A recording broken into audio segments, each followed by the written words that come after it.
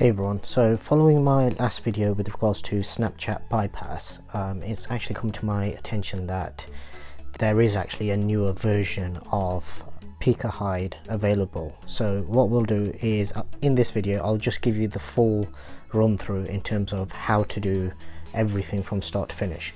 So if we come into Cydia, what we're going to need to do first is install a few sources. So the first one you're going to need is this top one here. So it's Aeon Lucid, and from this you're going to get Pika Hide.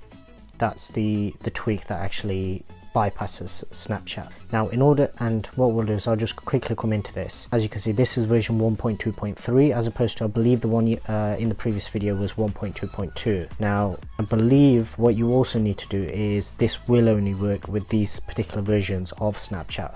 So for this process to work, I believe you will definitely need App Store++.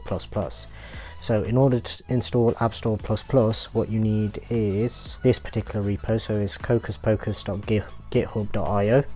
What I'll do is I'll post both of the repos on screen so you can just pause the video and make a note of them. And from this particular repo, what you want to do is install App Store++, and as you can see it'll be version 0.9.11. So what you want to do is obviously install the Cydia tweak, so Pika Hide. As it says, there's no settings or anything that you need to actually configure.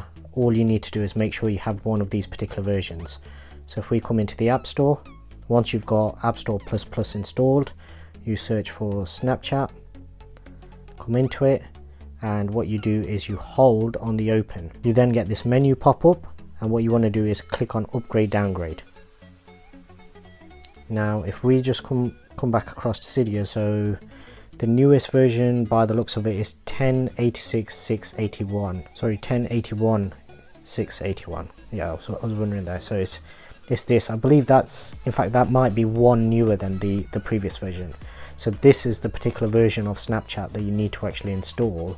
The newest version that you can actually run with this version of Pika Hide. I believe that's one newer than the one that we actually had yesterday. So as I say, give it a shot. Because mine is working, I don't want to install this tweak and have it interfere, and also, as I mentioned yesterday, because of the fact that I won't actually know whether this is working or whether the app is just working by itself, because as I said, I've not actually had any problems with Snapchat on my personal device. It's still working. I don't use it a lot, but every time I go in, and I'm deliberately leaving it a few days before I go in just to make sure that, obviously, if it's a case of time, as in how long you've actually had the tweak, or sorry, the jailbreak enabled before it'll actually detect.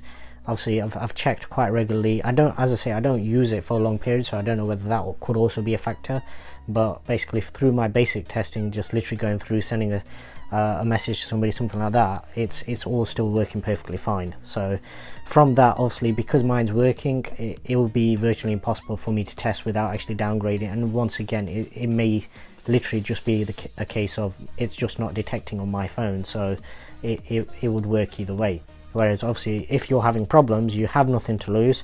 You may as well try this method and then just post down in the comments below if it worked for you, and basically if it didn't, what you're actually getting, what type of, does it crash, does it give you a message. Just give me details in terms of what actually happens.